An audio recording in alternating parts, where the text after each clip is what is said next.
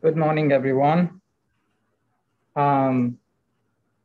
Because I didn't get a verbal feedback last time, I thought I'll just set up an online feedback.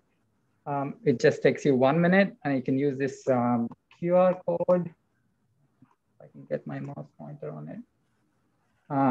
To access it, or you can go to classtime.com and then put this code when asked, and you can give a random name if they ask for student name if you want to be anonymous. And it'll just take you 1 minute. You can do it whenever you want, and I'll put this link up again at the end of the class. So this is just to know what you thought about the lecture and get some feedback on it. All right, so before we start with place cells again, can anybody or can you summarize what we learned in the last class? Just very broadly, what did we learn in the last class?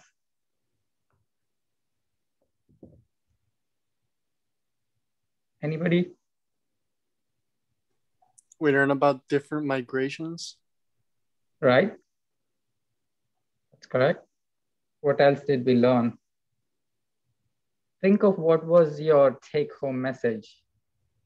It always helps to, for every lecture, it always helps to remember before you start with the lecture. It helps to remember what you learned in the last class, so it kind of stays in your memory. Yeah, what else did you learn? What was most memorable about the lecture? We learned about the benefits and drawbacks of migration. That is correct. Yeah, benefits and costs and benefits of migration. We learned about different types of migration. What else did you learn?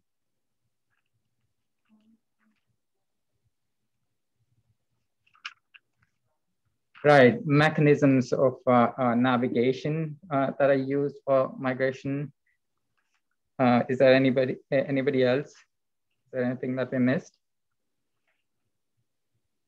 All right. Differences between migration and dispersal.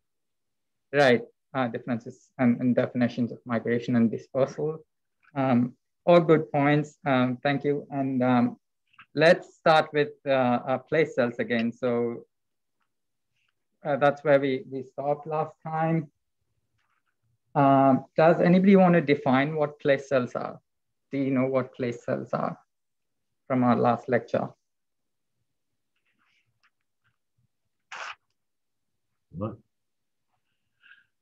What are place cells?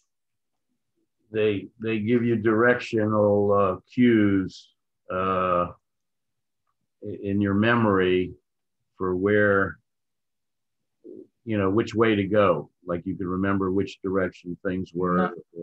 But not exactly accurate. They don't necessarily give you direction. They just tell you, these are neurons. Place cells are neurons in the hippocampus region of the brain, of mammalian brain or vertebrate brain. And these neurons, there may be a few thousand of them, and each of them fire when the animal is in a particular place in its environment. Is that clear to everyone? So for example, if you see this rat, and this is its environment, this arena there, and they're recording, so you can record the neuronal activity using electrodes, as you can see here, and the mouse can just navigate move around in its environment, and then they're recording the activity of 10 place cells, right? So like I mentioned, so each of these colored place cells get activated when the animal is in a particular position in the environment, right? And so if you look at this, so each dot is an activity of the place cell, and so this particular place cell, the yellow colored place cell, is active. It fires only when the animal is in that area of the room, right? And similarly, the red ones fire when the rat is in this area of the room, right? So that way you kind of so the animal gets a mental map of what its environment looks like. Is that clear? Well, would those also be connected to memory? So if there was some significant aspect of the environment in a certain location, the fact that it was in, it would associate that, let's say, food or whatever, Yes, with those place cells to help it give direction. Yes, it is likely that it may be connected to memory and learning centers as well. I don't exactly know the exact like wiring connections between place cells and other neurons, but I would imagine they might be connected to say, yeah, so this is the place I found food, and so maybe you get associations with food with that place. Yeah. And other people, is the idea of place cells clear to you?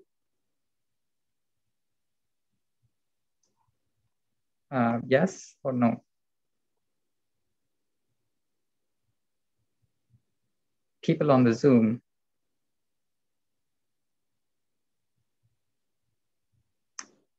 You can say no, we can repeat it.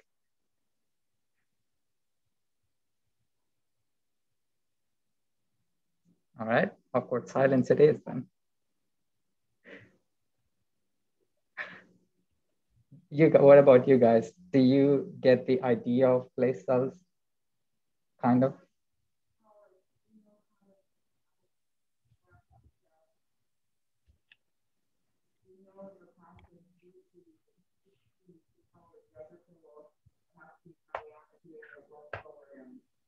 Exactly.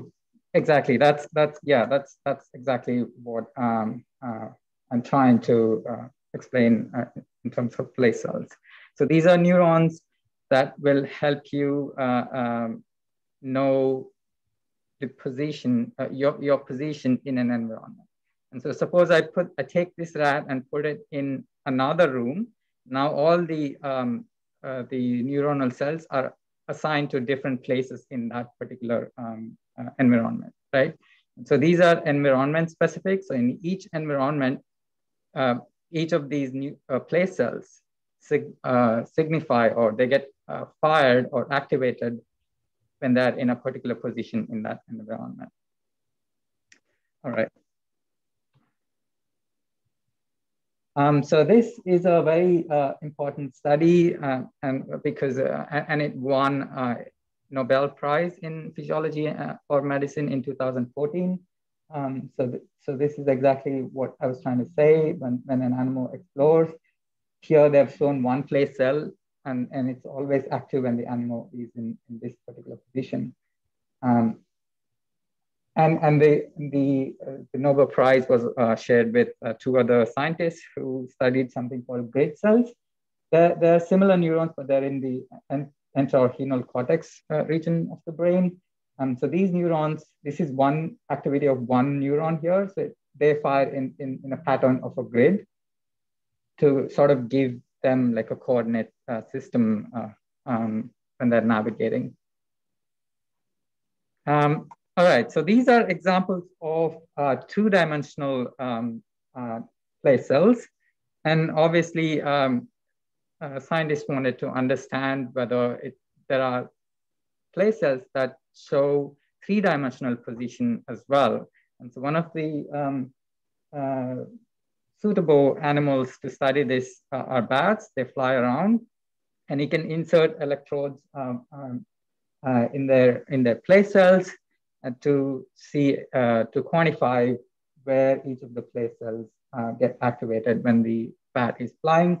And so sure enough, they find similar kind of place cells. So these are different place cells activities that are activated. So when the rat is in this position, place cell, pink colored place cell, well, the place cell itself is not pink, it's just denoted pink here.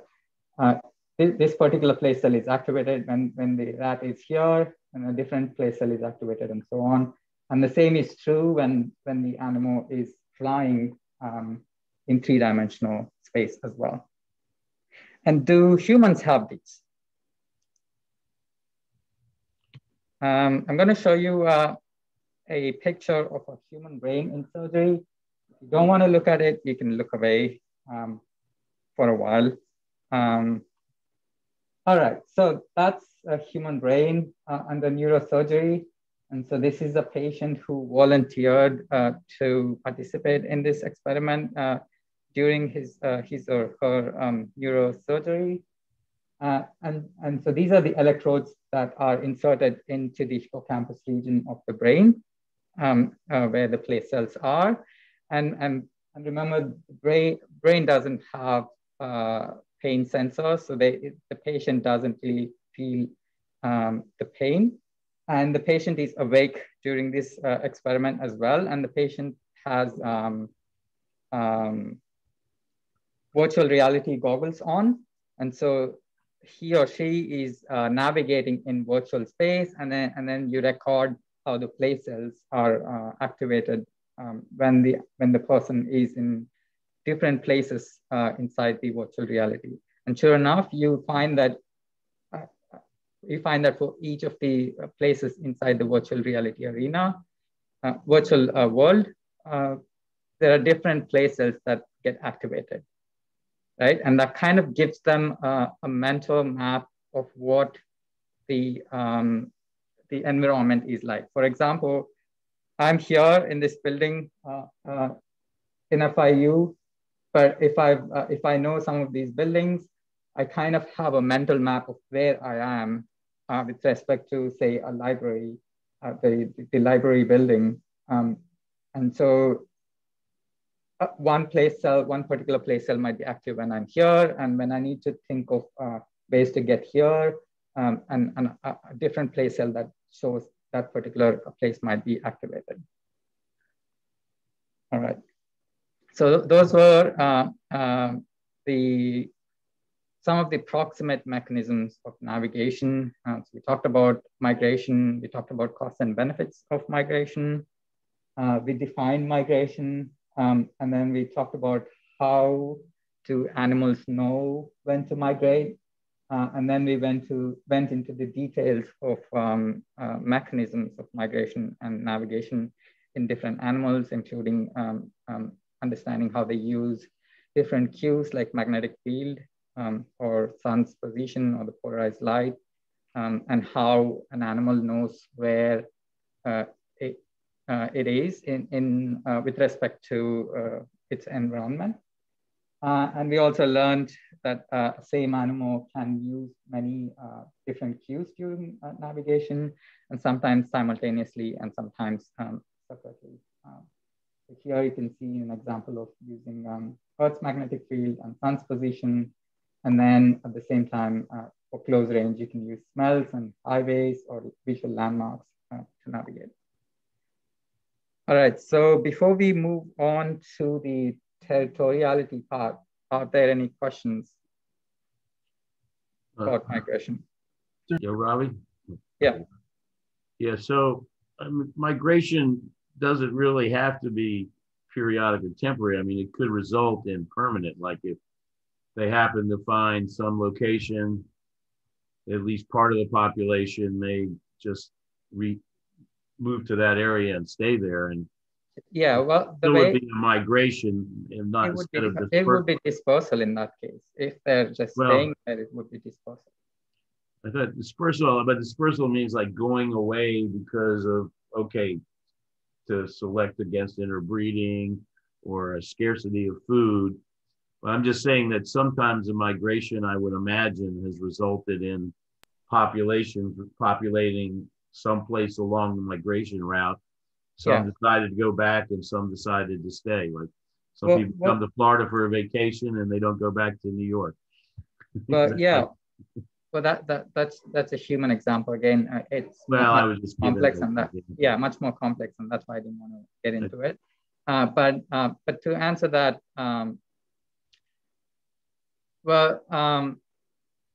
they are migrating for a reason. So they're migrating. Remember, there are costs associated with it. You're migrating for, say, a resource, and then the resource gets depleted as over time with changing seasons, for example. And there's no point for you to stay in that place, and you would migrate back again.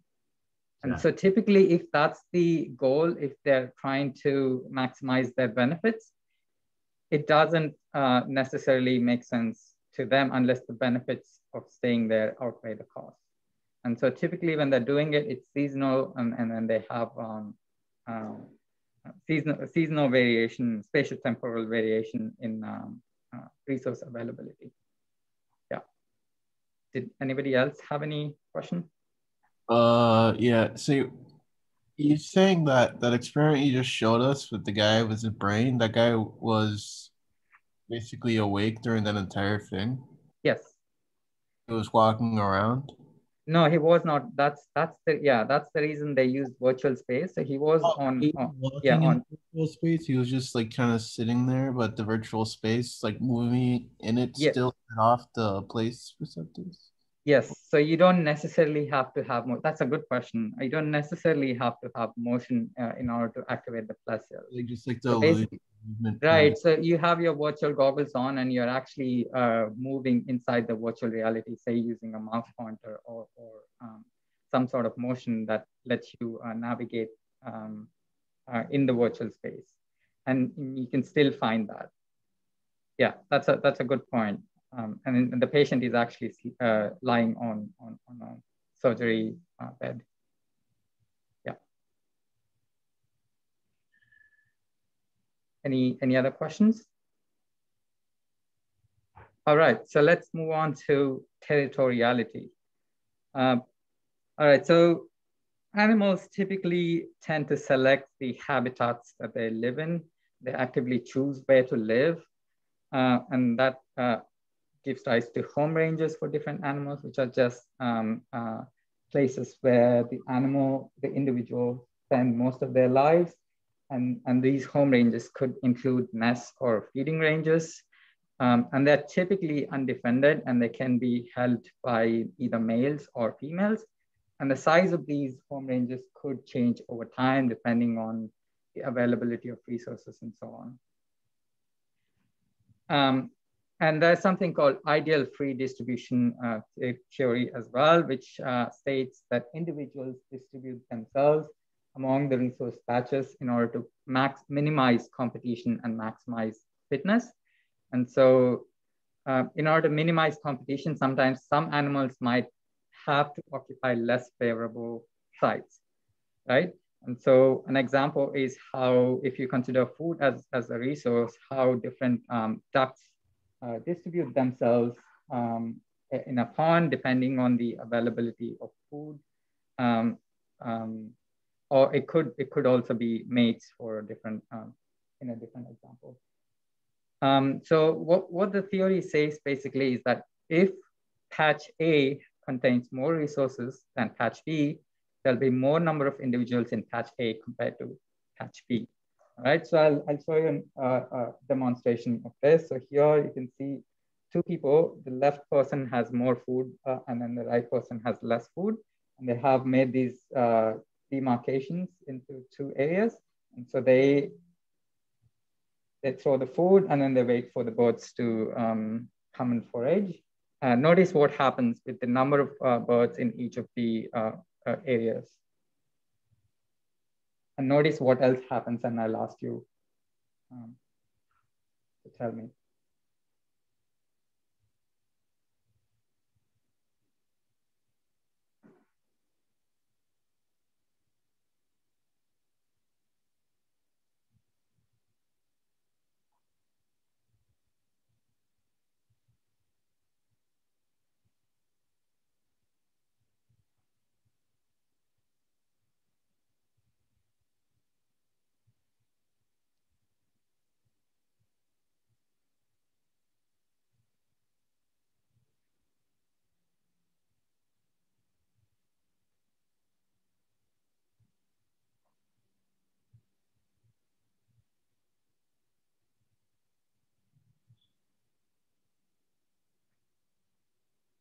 All right, so can anybody tell me what happened over time? What did you observe there?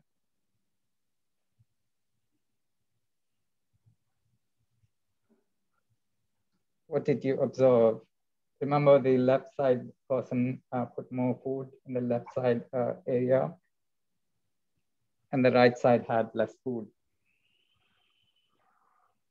Are these the birds looking for the horseshoe crab eggs?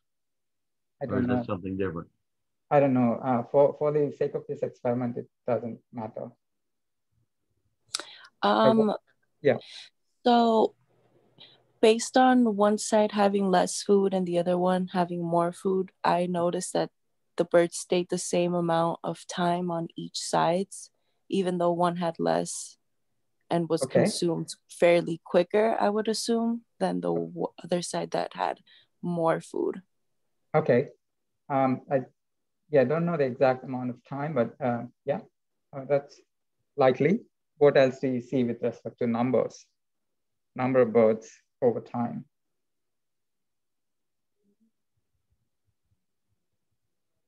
Yeah, some animals move from the left side to the right side. And what's the initial number of birds like? What was the initial number of birds that came to the left side versus right side?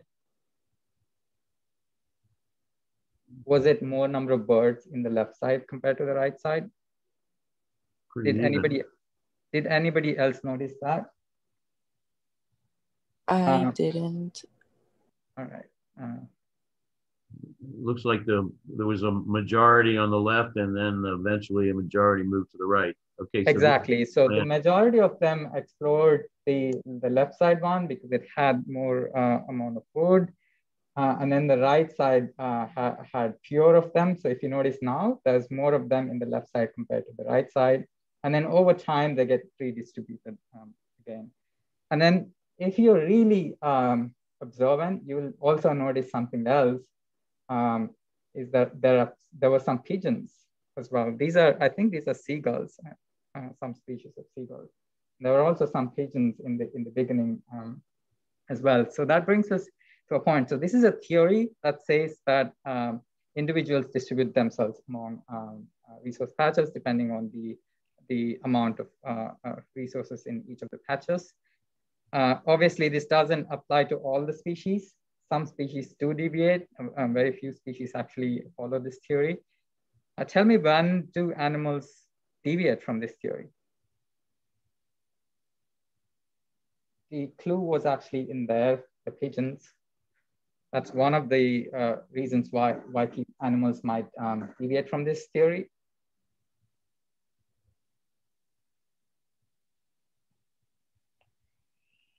Anybody? Guess? Well, repeat it one more time. So this theory is applicable to animals, but it may not also be applicable depending on a few assumptions of this theory that fail. So one of the assumptions is that they know the quality of the patches. So if the animal doesn't know the quality, then this theory doesn't really apply. So they may not really distribute themselves according to the size of the resources. And then what's the other assumption that can make the animals not follow this ideal free distribution theory? And the clue was the pigeons there. Were you trying to say something? Were the pigeons already basically so if the pigeons are already there, then maybe they don't choose that patch because, I don't know, it's in use, or they could probably be better off in another patch alone. You're getting there, you're close. So basically competition. So if the animals are highly competent, if there's other species that are competing with the particular resource patch, and if they're actively defending it, right? And so if an animal, if there's a dominant animal that doesn't let other animals forage in that patch, then you wouldn't get ideal free distribution. So you end up having one or a small group of individuals getting most of the resources. Yeah. And so the animals wouldn't really separate themselves based on the amount of resources in that case. And that's one of the advantages of having territoriality. And that's what we're going to discuss next, right? Is that clear to everyone? How competition can actually change how different animals distribute themselves to exploit a resource. Yeah, shall I move ahead? Yeah, so that has to do with like going to a less favorable thing of competition makes the one with more food less favorable because of intra-specific competition, and then the pigeons came to avoid inter-specific competition against the dominant species. I don't know if I quite understood what you're trying to say, but yeah, so if there is competition, if I understood you correctly, if there is competition, then some individuals might end up having to like settle for less resourceful patches. Basically, that's what it means. So the individuals might get less food, basically. All right. And so that I wanted to introduce another concept with, because we're talking about competition. There are two types of competition that animals can have. First one is scramble competition, and the second one is interference competition. So here you can see cows grazing in a grassland, and then these are impalas, male impalas, fighting to get access to female.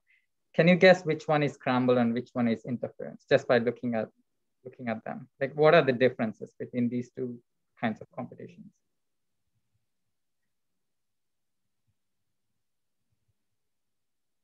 Sorry.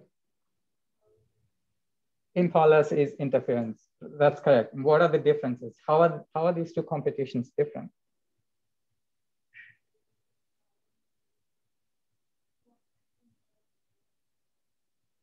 That's correct. Yeah, you're there.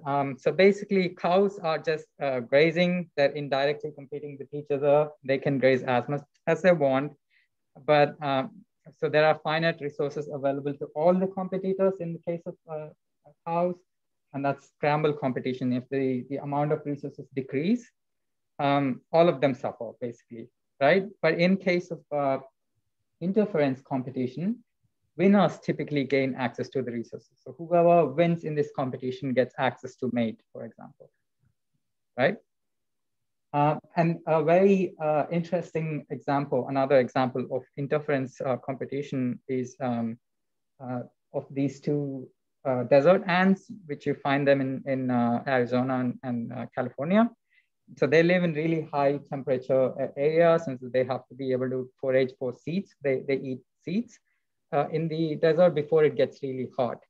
But what happens, because they're both competing for the same resource, what happens is that the first species, Novomessor cockerelli,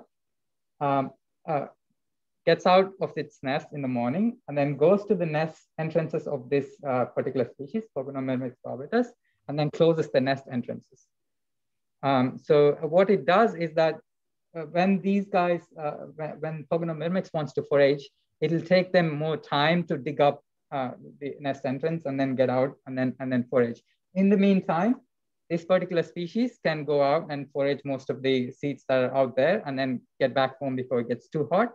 But these guys are delayed from over to one to 3 hours of foraging time. And so that's an example of interference competition. So you're basically actively interfering so that the other animal doesn't get enough resources. Does that make it clear? I think some feedback would really help me. Just say yes or no. Yes. Okay, great. Thank you. All right, so that brings us to territories. These are typically defended areas. You may be defending against one specific, which is the same species or other species. And so typically they include, the defended areas include resources or breeding areas. And that's why it's important to defend them. Can you tell me some reasons as to why animals defend their territories? Maybe there's a resource there that they want for themselves, so they defend it, basically. That's correct, yeah, which we just described. What else? what else are the benefits of territory did you have? Hunting grounds. Hunting grounds, yeah, that's a good one. That was your point as well. Okay, great. Yeah, hunting grounds. And mating for protecting a female, or having a female with a nest or cave or whatever they're mating, right, to defend against right. So somebody else taking their woman and mating. Right.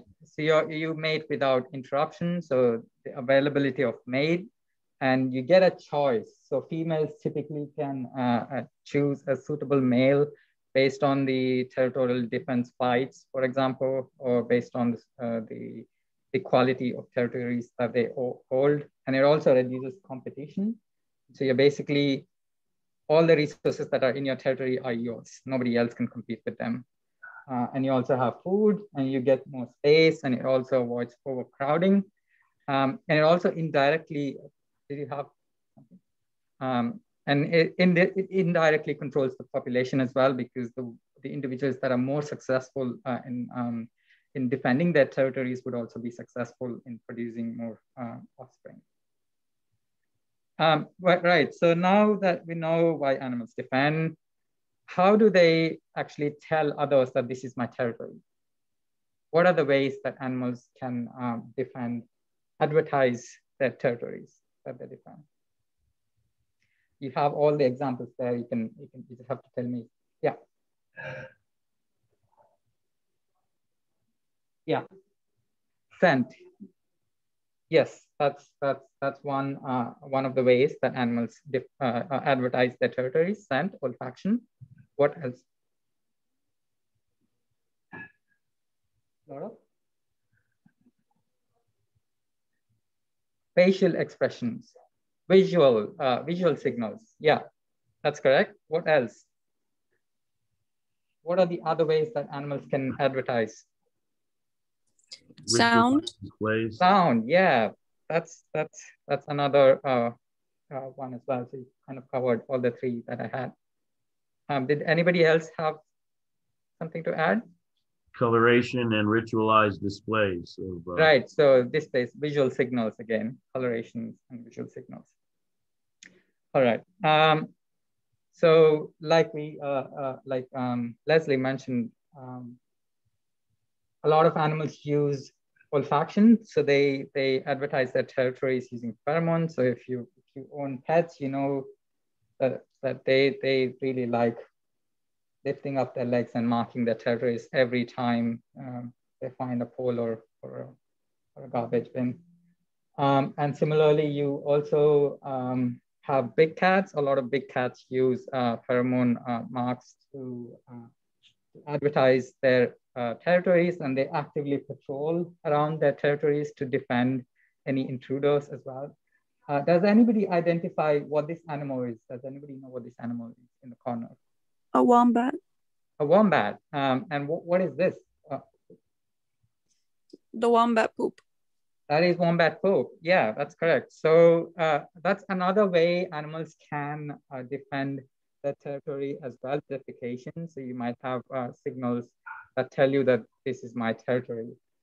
And so one of the reasons why, one of the hypotheses rather, why their poop is square shaped is thought to be because if it is square shaped, they typically live on hilly areas, and if it's square shaped, the poop doesn't roll down the hill, and so it'll stay in one place and it can clearly demarcate the territory. That's one of the hypotheses that people have proposed for why their poop is like a cuboid shape.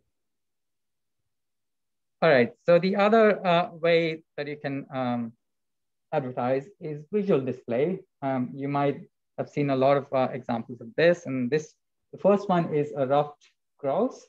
And so it does sort of a ritualized territorial display.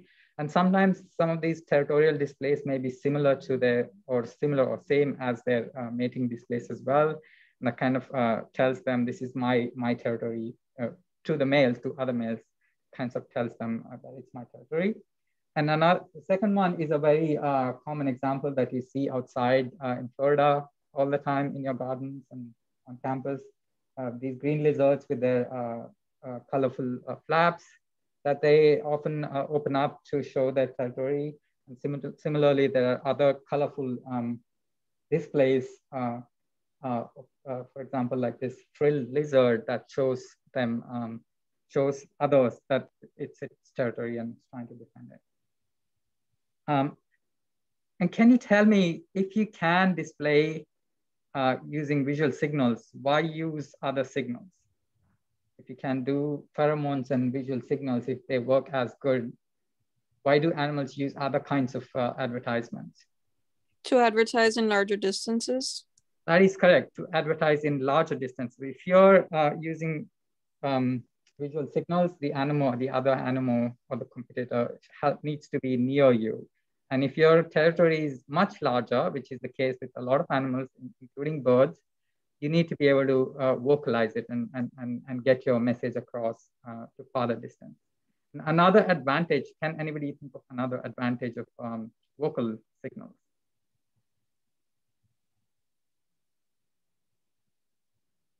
Can they sometimes like imitate another animal that might be more threatening? That is, yeah, that is also correct. They can imitate other animals. There are actually some animals some birds that I know, they can imitate even the people and the tourists clicking cameras, clicking pictures in their camera, so they can imitate the shutter closing of the cameras as well. Yeah, so the other advantage is that you can use them even when it's dark. So if it's dark, if you can use your visual signals only in the daytime and there's enough light, but you can use vocalization at nighttime as well. So one of the examples is this woodpecker. So it's a video from one of the documentaries, and a woodpecker is trying to defend or advertise its territory. Oh wait, there's no volume.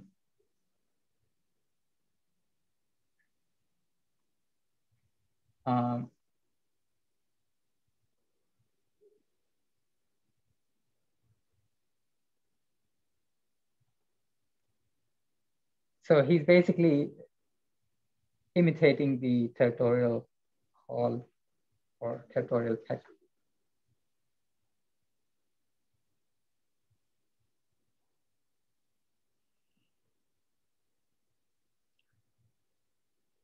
Also in a dense area like a forest, the visualizations are blocked by the trees and leaves and all that stuff. So right, penetrate through blocked. Right. All right, so there are other examples of vocalization as well. I think baboons are another example. So you can see them make noises and they move in really large or small social groups, and they all actively defend their territory, and then they use vocalization. And you can see a lot of birds, for example, like this red-winged blackbird, and they perch on a high ground, and then they call out to advertise their territory. And right now, I think in spring, you can see a lot of birds do these kind of mating and or territorial vocalizations in Florida as well. All right, so the other one of the common behaviors in territoriality is aggression. Animals typically show aggression to intimidate others and to defend their young and the resources in their territory. And it's an innate behavior that the animals just have it instinctively. And another ways territoriality is involved with reproduction is something called leks. So these are communal display grounds. So basically there are some animals like these deer, like these ungulates, and there are some birds like sage grouse, where they get together in a common area and communally display their dominant status and compete, display for mates, the males basically display to gain access to females. right? And all of the males are in the same area and they're communally displaying and they're competing for a dominant status. And the most successful males occupy the central territories in the lek. And that means that one male, the successful male, can actually mate with many females, right? And typically in this kind of mating system, which involves central territories and display behaviors, the animals do not form a lasting pair bonding. The females just mate with the males, and then they probably don't see each other after that. And so this is one of the ways that territoriality and the dominance of the most successful males is involved in reproduction. Okay, yeah. Yeah, can it also be a signal for dispersal if there's too many they see there's too many in the area, whatever, it should be a signal that some need to disperse? I'm not quite sure of that, but so when they aggregate in these kind of leks, so their primary aim is to be able to gain access to females. And so they're all displaying, and the females get to choose the most successful male. Could be based on their quality of display or a lot of other sexual characteristics.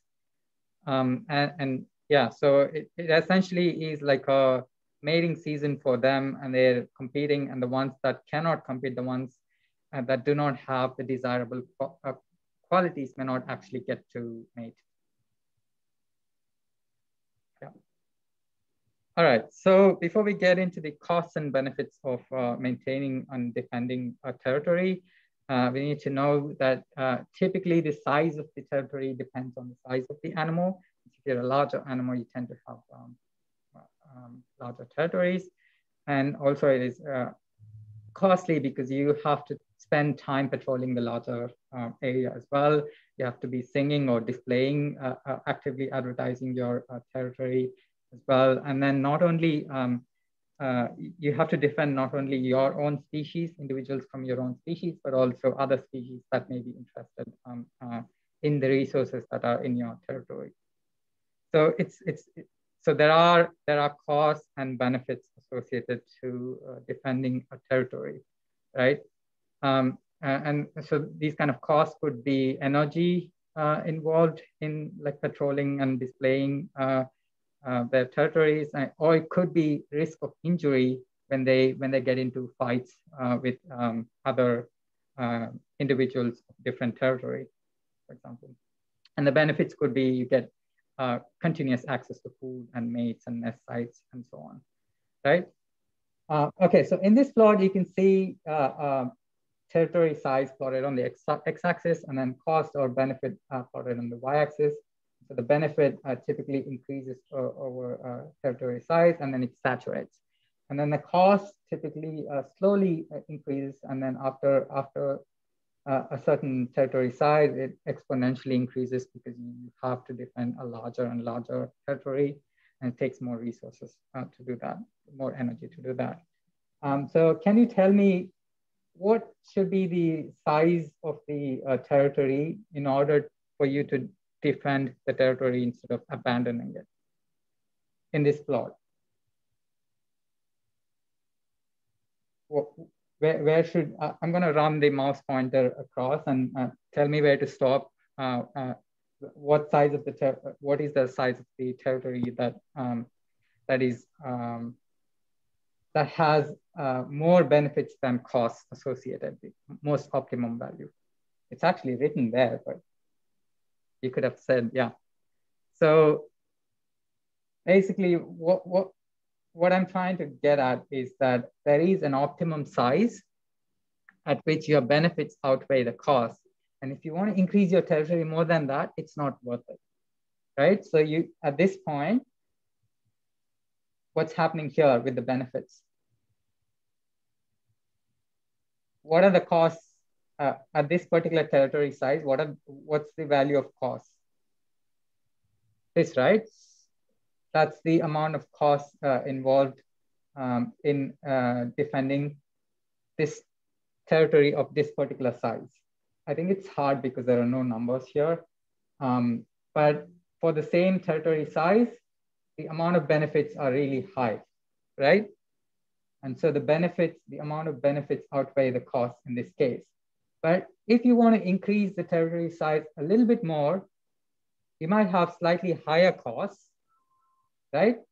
But the benefit actually is saturating. So you're not really getting more benefits by increasing. So there's no point in increasing your territory size because you get more and more costs as it gets, as you increase the territory size. And that's when you decide, I'm going to stop defending this. If your territory gets bigger, it's better for you to like stop defending and abandon the territory, right?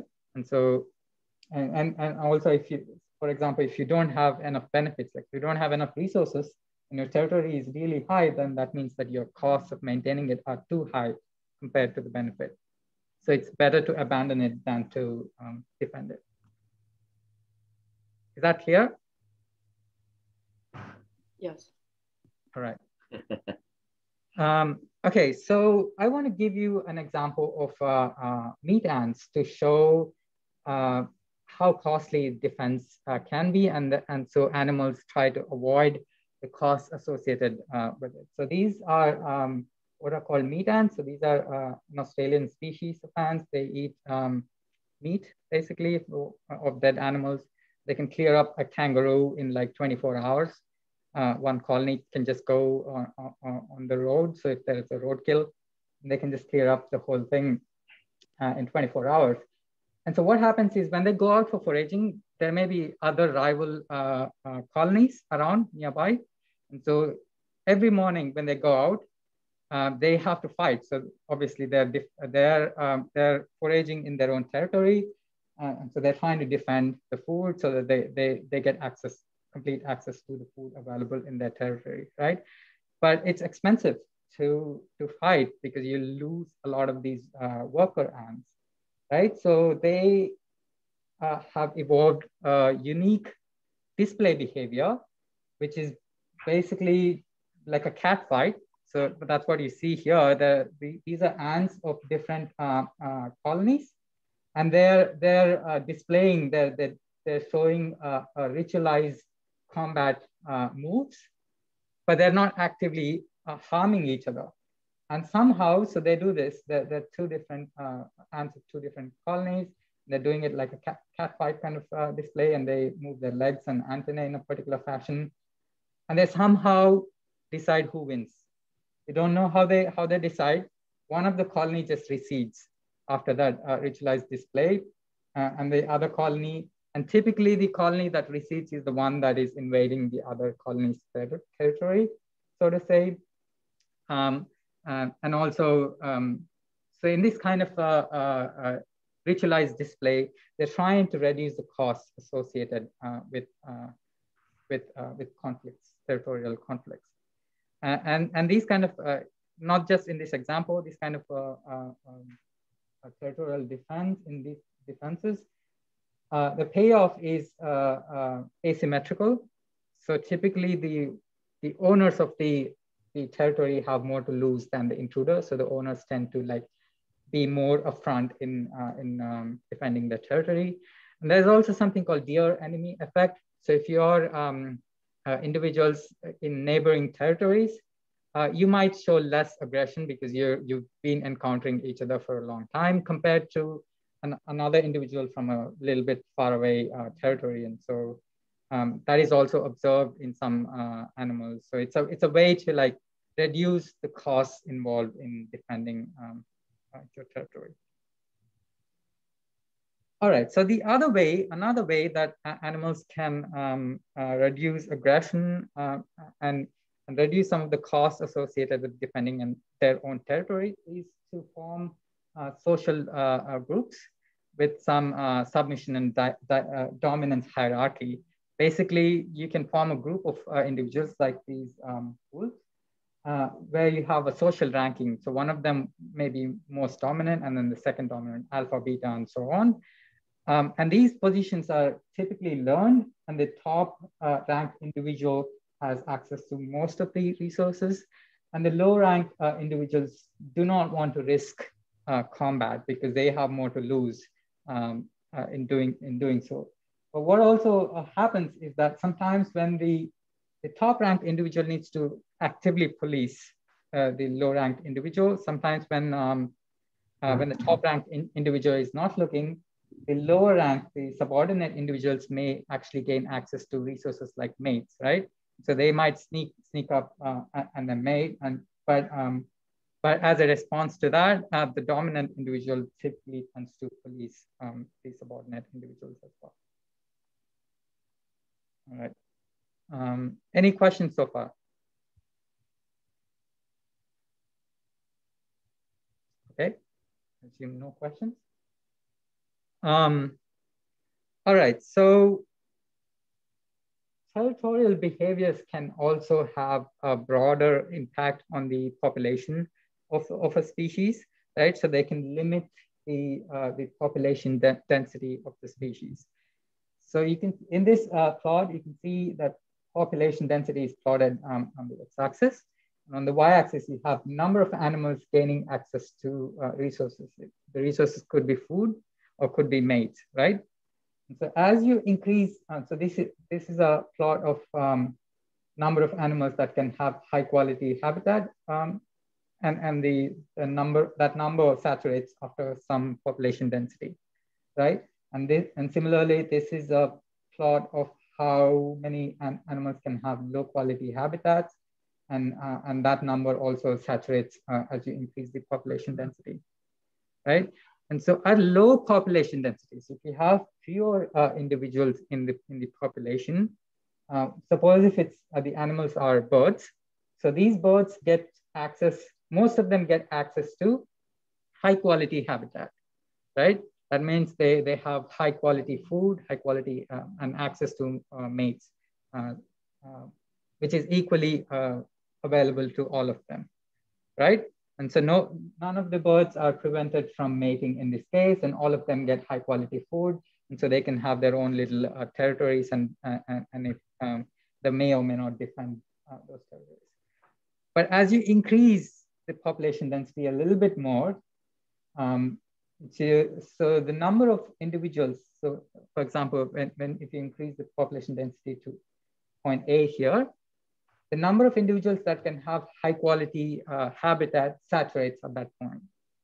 So you cannot have more number of individuals having higher quality territories, right? And so that means that some of the individuals in the population will have to settle for low quality habitat. Is that clear, right?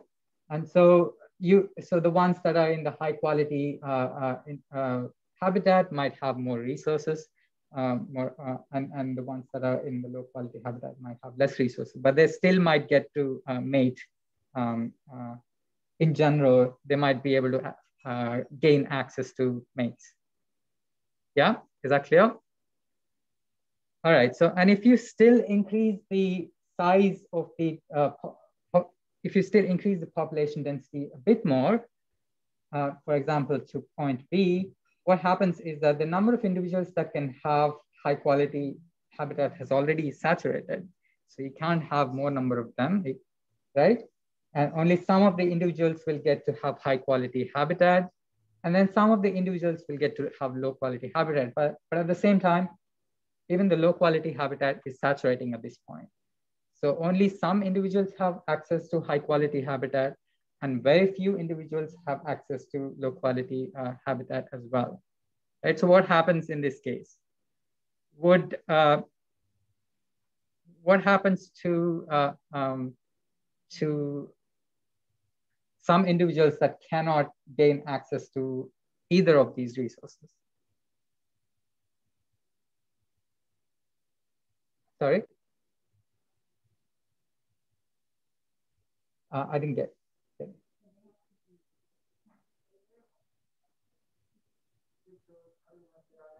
That's correct. Yeah. So once the animals, if you increase the population density too much, once some of the animals have occupied high quality habitat and they're defending it, and you can't have any more high quality habitat. And similarly, there are low quality habitats, but they're also occupied by other individuals. And there are some individuals, you don't have any resources there. And you would either have to like defend, you either have to fight the individuals who have occupied these two habitats. You can either fight with the high quality habitat individuals. So that means you would probably be losing, you would have more to lose because the individuals that have occupied high quality habitat might actually actively defend more than the individuals that are in a low quality habitat because they have more to lose, right? And so if you're an individual who couldn't get access to either that or the low quality individual, your you'd be called a floater, basically. So you don't have access to either of them. If you can fight with them, you would have to fight with either the high quality habitat individuals or the low quality habitat individuals. Or if you can't do either of them, you don't get to reproduce. You don't get to mate because mates choose, if mates might be choosing the animal based on the resources that the animal has, or the physical or the sexual characters that the animal has.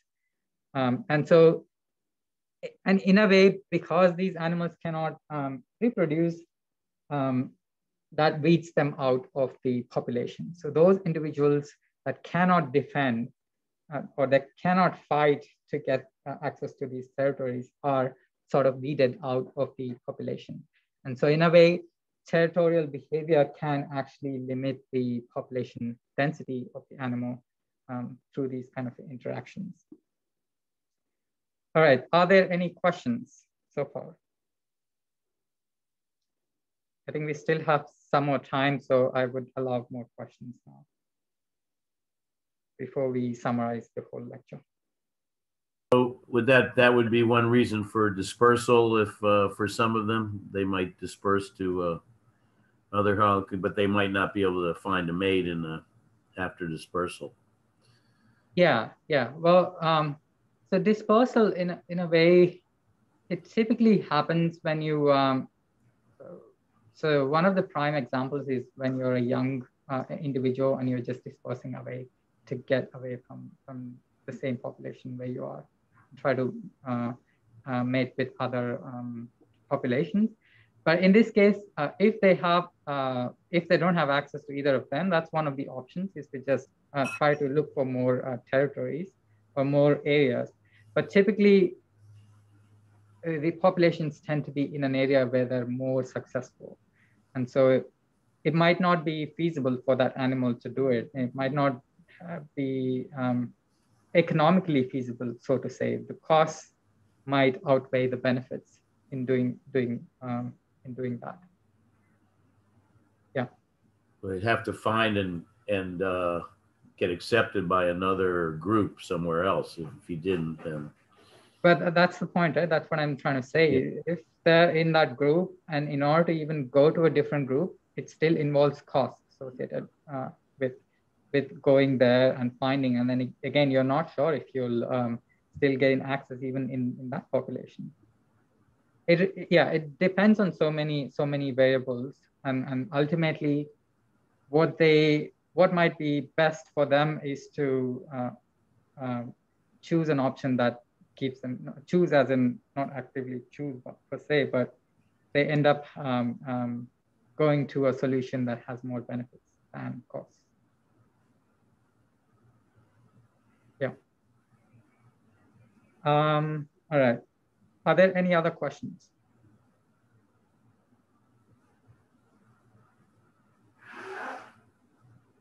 No? All right. So to summarize this lecture, we talked about home ranges of different animals. We talked about territories. Or some are defended and some are, home ranges are undefended typically, and territories are actively defended. We talked about ideal free distribution theory, how animals free distribute in different patches. And we also talked about the assumptions that this theory makes, for example, with respect to the animals knowing the quality of the patch, which may not always be true. So they may not follow the ideal free distribution in exploring their resources. And we also talked about if the animals have competition, if they have social hierarchy, they may not always get access to the resources as predicted by ideal free distribution. And so that basically what that means is the dominant individual might end up getting disproportionately more resources. They might have access to more resources compared to the subordinate individuals or the individuals that could not compete, right? And so that kind of gives rise to, and then we from there we moved on to territorial behaviors. So and also looked at the ways of animals advertising their territories. And then we looked at the costs and benefits of territorial defense. We learned about when to defend and when to abandon a territory. And at the end, we learned about how territorial behaviors can actually limit the population density. So they can have a huge effect on the population density of the animal. All right. So again, so that's the QR code to give feedback. And if you don't want to use QR code, you can go to classtime.com and then enter this code, and you can give whatever name you want, a student's name if you want to be anonymous, and it'll take you a minute. But while some people are doing that, are there more questions? I'd like to take questions. Yes.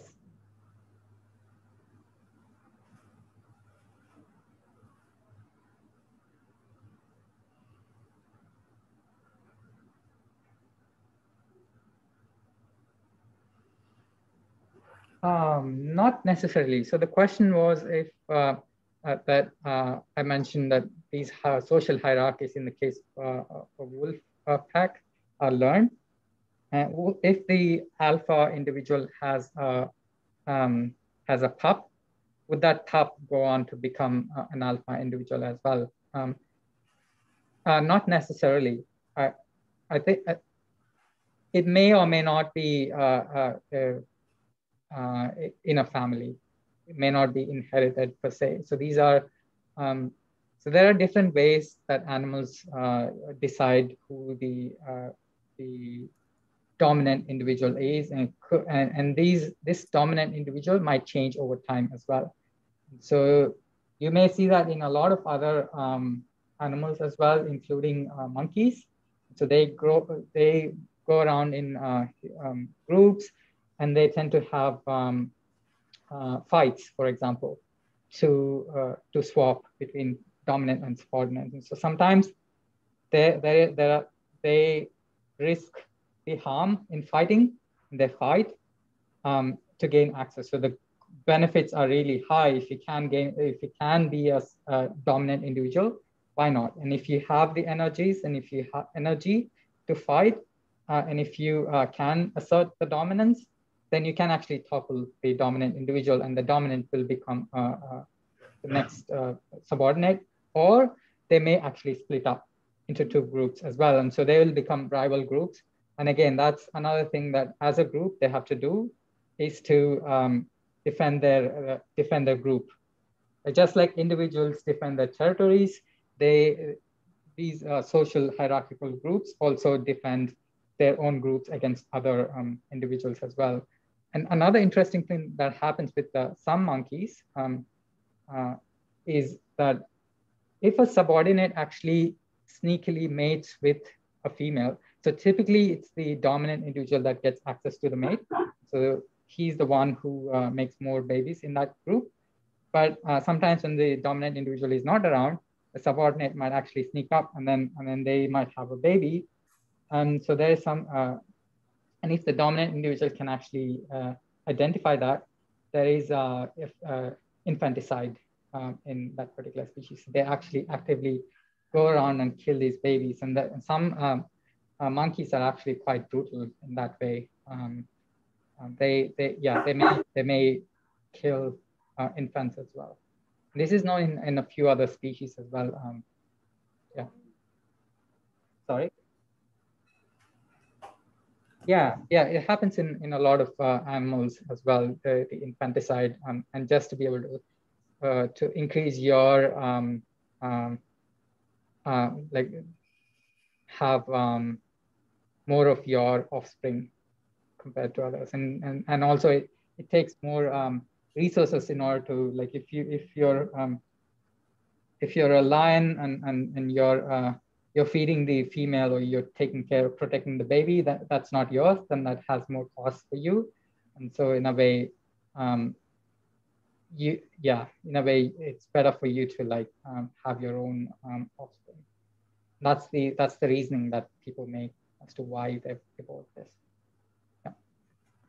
So, Ravi, I know sometimes with birds, if other birds will lay the nest and the male will come and kill all the eggs or babies, but how would the monkey know that it was impregnated by the sneaky lower rank monkey? How would you know that?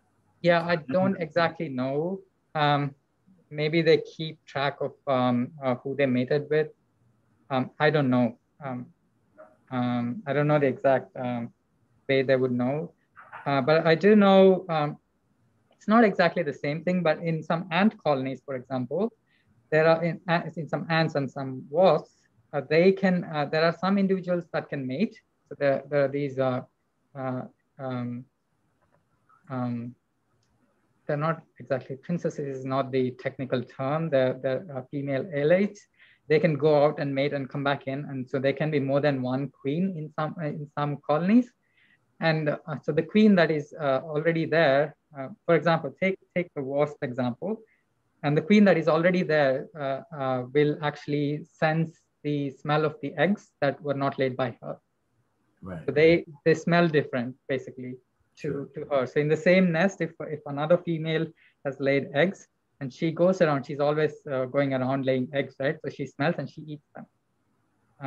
She eats the eggs of the eggs laid by the other subordinate female, basically. And that's a way of asserting dominance, and that's a way of policing as well. And that happens in some ant species too. Yeah. Any other questions?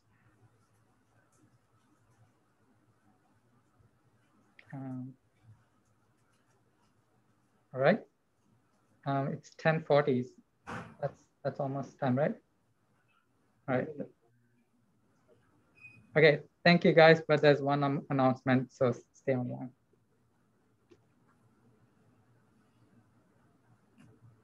Guys, tomorrow I grade that quiz question. So send me topics, sign up for the presentation. It's a spreadsheet. I'm looking at it and there are lots of blank spaces still. So, so get that filled out. I need topics by tomorrow. Questions?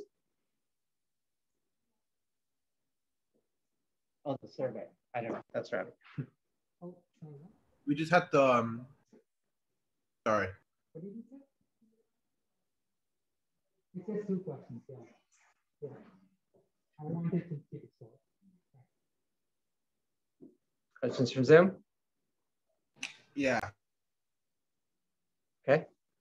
Yes, for me or for Ravi? For you. So we just have to email you about a topic and then sign up for a slot in the presentation. That's right. All right. Yep. Okay, I'm gonna end the meeting. Have a good weekend, you guys. Bye. You too.